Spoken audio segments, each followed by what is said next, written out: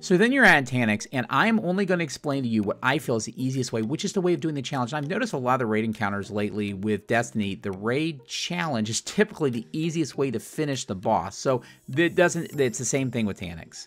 With Taniks, one of the things you're going to notice is that you're spawned into an area. So there's a spawn area, then there's a blue color area, and an orange colored area. In each of those areas, you're going to notice that there are the same bins where you can deposit the cores, right? So same sort of concept. You'll see Taniks kind of in the middle. You'll also see that there's augmentation portals in each of the areas. So again, that's going to come in key. So when you get in the encounter, you're going to kill a bunch of ads. And what you're going to want to do is you're going to call 4 people who are going to pick up bombs. And you're going to number those people 1, 2, 3, and 4. That'll key in here in a second. And you could do it any way. You could do it like fire team order or just call it out. The other 2 people are going to be the operator and are going to be the suppressor. You don't need a scanner in this activity if you do it this way. Now, the one thing is you're still going to want to have someone pick up scanner. And the main reason for that is when you have the whole thing happen where it resets the debuffs, you're still going to want to go ahead and have the scanner, because then that means that you'll have 3 and the chances of the operator or the suppressor losing theirs is reduced. So you're definitely going to want to do that. So again, you're going to want to kill ads in each of the areas. You're going to want to have everyone split up. So 2 people go to each area, to the blue, orange, and the spawn. And you're killing ads at that point. For the actual the roles, the operator is going to spawn at spawn. The scanner is going to be at the blue area, and the suppressor is going to be at orange. So again, for the people who are for those roles, make sure they go to those areas and those fire teams. So again, you kill ads, and then Taniks is going to go to one of the 3 areas. So you're going to have everyone head over to wherever he's at, okay? And at that point, what you're going to want to do is you're going to want immediately to shoot off all of his 4 engines. That's going to spawn 4 balls, okay? Again, the people who were 1 through 4, let's say it's at orange, right?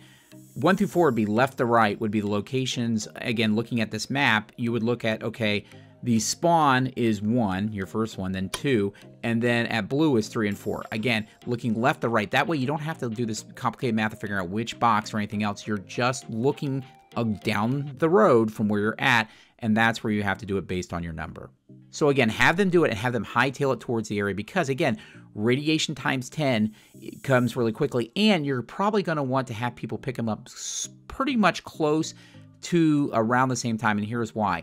After you pick up the balls and run them down towards the other area, right?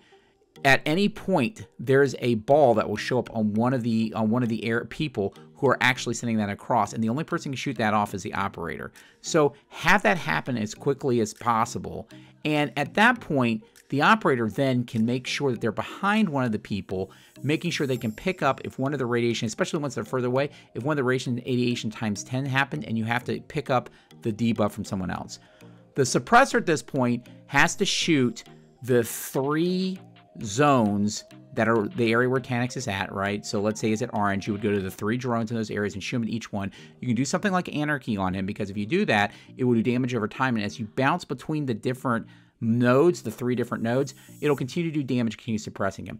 One of the reasons you're waiting to do suppressing as long as possible is, let's say for instance that you do suppressing right at the very beginning. If you did that and the operator had his augment deactivated, he won't be able to shoot the debuff off of the people, and your entire fire team is probably going to wipe. So again, sequence is shoot the engines, pick up the balls, run them back.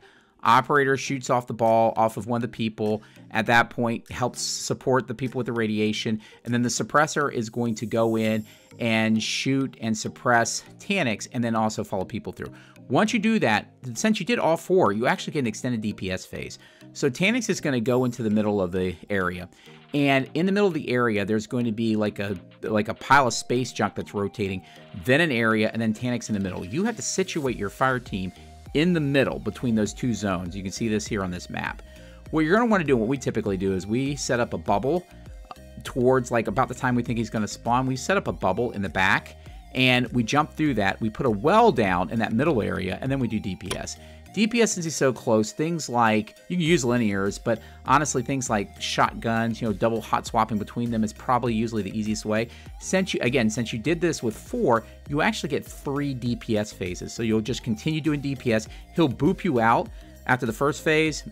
You can then pick up the bubble again. You could do another well, do damage, and you do that 3 times. Now, If you happen to not get enough to go to the final stand, you're going to have to complete this whole sequence again. And he does have an arrange mechanic after so long. If you do happen to get the last stand, at that point, he's going to just warp around the room. And you're only going to have so long before he wipes you. So things you want to do, again, because he's going to warp around really quickly, are supers, things with long range. If you have snipers, things like that, as your alternative, that's a good way to do it. But once you do that, you finish the encounter. So again, really fun raid. With the changes coming in with weapon crafting, I figure people are going to want to get into this again. So I wanted to give you advice from someone who's done this quite a bit of time on how to do this with the updated meta and the updated understandings people have gotten over the years versus when the raid first came out. That's a video. If you like it, feel free to like the video, subscribe to my channel, join my Discord, and I'll see you Guardians in the Tower.